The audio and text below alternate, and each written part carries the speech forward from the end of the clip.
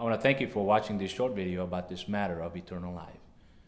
The Bible, God's Word, tells us in 1 John chapter 5, verse 13, "These things have I written unto you, that believe on the name of the Son of God, that ye may know that ye have eternal life." God gave us the Bible according to that verse so that we can know for sure that we have eternal life. Eternal life simply is living forever with God in heaven. And God, in His Word, has outlined a simple plan whereby we can know for sure, beyond a shadow of a doubt, that we have eternal life. First, in order to have eternal life, we must understand our condition before God. The Bible tells us in Romans chapter 3, verse 10, as it is written, "There is none righteous, no, not one." According to that verse, God tells us that there's nobody perfect before God. And the reason we're not perfect is because a few verses down in the same chapter, in verse 23, the Bible tells us, "For all have sinned and come short of the glory of God." We all come from different backgrounds, different nationalities, different cultures. But regardless of that, God tells us we all have one thing in common, that before God, we have all sinned. And I think if you're honest, along with me, you'll realize that we've not lived a perfect life. We all have done things probably we shouldn't have done, and we are all sinners before God.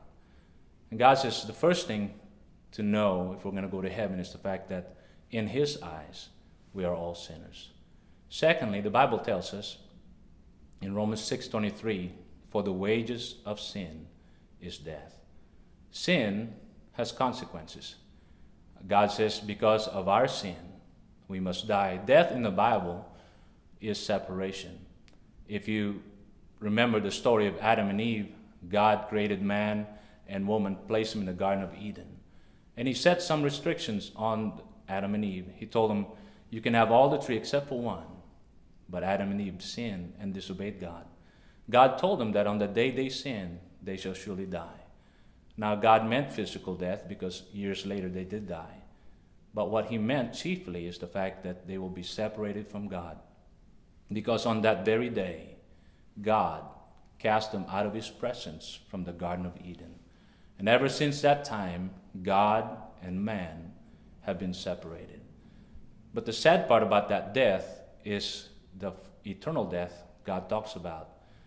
In Revelation chapter 20, verse 14, the Bible tells us, "And death and hell were cast into the lake of fire. This is the second death." The sad part about separation from God is where we spend it.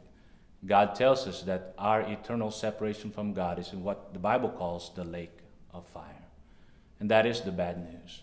So in order for us to get eternal life, God wants us to understand a few things. First of all, He wants to understand that in His sight, there's nobody perfect. There's nobody righteous. And the reason we're not righteous is because we are all sinners before God. Secondly, God wants us to understand that the penalty, the wages, the consequences of sin is eternal separation from God in a place called hell. Now, nobody likes to talk about hell, and rightfully so. It's not a very nice place. It's not a very nice place to ponder, to think about. But nonetheless, hell is real. And that's the bad news. But every time you have bad news, there's always good news. In fact, in the same verse that I quoted in Romans 6:23, the second part actually tells us the good news. The bad news is the wages of sin is death, but the gift of God is eternal life through Jesus Christ, our Lord. God doesn't want us to go to hell, so God made a way. And that way was to send His Son, Jesus Christ. God became man, and Jesus Christ on the cross suffered and died for our sins. The Bible says in Romans chapter 5, verse 8, "But God commended," or God proved His love toward us, in that while we were yet sinners, Christ died for us. When Jesus died on the cross, He did not die because He was a sinner. Jesus died because He had our sin on Him, and He was punished for us. Jesus suffered what we would suffer in hell. And Jesus died, of course. He was buried and rose again. But here's what I want us to think about in that verse. The Bible says the gift of God is eternal life. Notice that verse, it says the gift of God. Let me illustrate it by way of example right here. Let's say it's your birthday today. And normally in birthdays you get gifts. And so let's pretend I'm going to give you a gift. So it's your birthday, I'm going to give you a gift. Let's say that this pen will be the gift.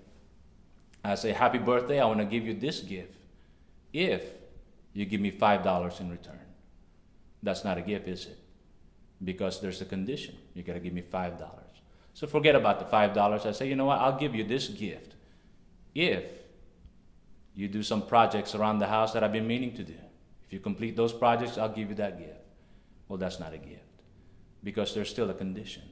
Let's say another condition. Let's say, I'll give you this gift if you go to church on Sundays, you read your Bible, you pray, and do good to neighbors. Then I'll give you that gift. You know, that's still not a gift because there's still a condition. Every time I say, I'll give you this if, then that's the condition. A gift has no condition. A gift is free. And God paid the price for our sins on Calvary. That's why Jesus Christ can offer us the gift because he has already paid the price for us. You see, eternal life is not by means of our good works. In fact, in Ephesians chapter 2, verse 8 and 9, the Bible tells us, for by grace are you saved through faith, and that not of yourself, it is the gift of God. And then it says, not of works, lest any man should boast. Can you just imagine people in heaven making it there because of their good works? You know what's going to happen? We're going to have all eternity bragging on what we did. But God says nobody's going to be bragging on their works in heaven. What we're going to be doing is worshiping Jesus Christ and thanking him forever because it's only through him that we are there. So let's review real quick. God says if you want to have eternal life, you must understand that in the sight of God, there's nobody perfect. We are all sinners. Regardless of our nationalities, our background, our culture, we all have one thing in common. That is, before God, we are sinners. And secondly, we must understand that the consequence for our sin is eternal separation from God in a place called the lake of fire. But God loves us so much, he doesn't want us to go there. In fact, John 3:16, very familiar verse to many people. God tells us, for God so loved the world, that he gave his only begotten Son, that's Jesus Christ, that whosoever believeth in him should not perish, but have everlasting life. God loves us so much, he sent his Son, Jesus Christ, to die in our place, so that you and I can go to heaven when we die. Jesus was buried. The Bible tells us after 3 days, he rose again. When Jesus rose from the grave, he is now freely able to give us eternal life. Why? He paid for it. He can now give us forgiveness because he has already taken our punishment on the cross.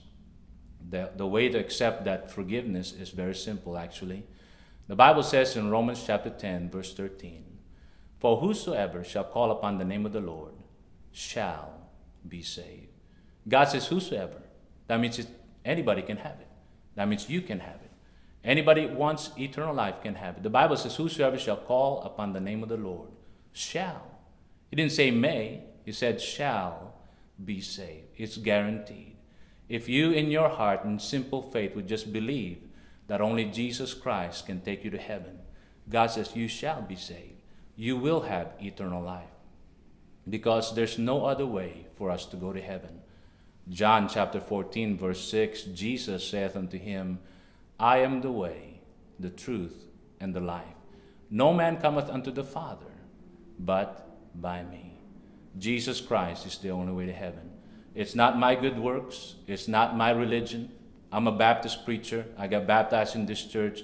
Those are good things, but those will never ever get me to heaven. Not of my works, the Bible says. It's only to the finished work of Jesus Christ on Calvary.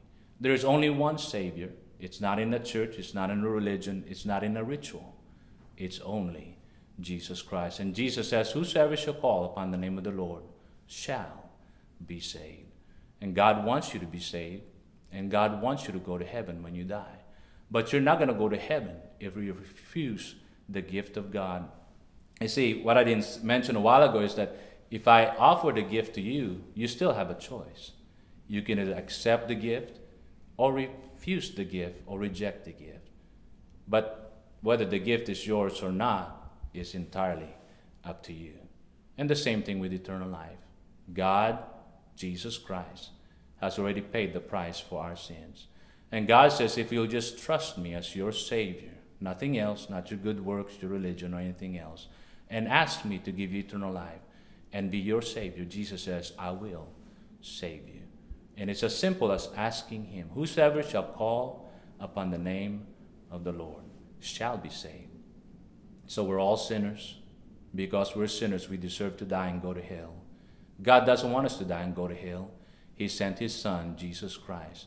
And God the Son died on the cross for your sins and mine. He was buried, rose again. And God now wants to give you eternal life. If you would simply by faith put your faith in Jesus Christ and ask him to take you to heaven. Here's what I want you to do. If you want to ask Jesus Christ to be your Savior, I'll lead you in a simple prayer. Now, keep in mind, the prayer will not save you. You can pray all the prayers you want to, but unless you mean it in your heart, Jesus will not save you. But the prayer is an expression of what's in the heart. And in this prayer, this is what we'll pray in a little bit. We're going to tell Jesus that we understand that we're sinners. And because we're sinners, we deserve to die and go to hell. But we believe that Jesus Christ died on the cross for our sins. And at this very moment, we're trusting him and only him to take us to heaven. If you'll mean that prayer, I want you to pray that with me right now. Why don't you bow your head and pray this prayer with me? Dear Jesus, I know I'm a sinner and I deserve to go to hell. But I believe you died for me. Please save me. Give me eternal life and take me to heaven when I die. I trust you, Jesus, and only you. Not my good works, not my religion, but only you to take me to heaven. Thank you, Jesus, for loving me and paying for my sins. Amen. If you prayed that prayer and meant it in your heart, all you need to do now is just claim God's promise. God says, for whosoever shall call upon the name of the Lord shall be saved. God says, if you, in simple faith, ask Jesus to be your Savior, God, because he is a God that cannot lie, gave you eternal life. So whatever day this is today, you can always say, on such and such a day, I asked Jesus Christ to be my Savior. And on such and such a day, God gave me eternal life because I trusted his Son, Jesus Christ, to be my Savior.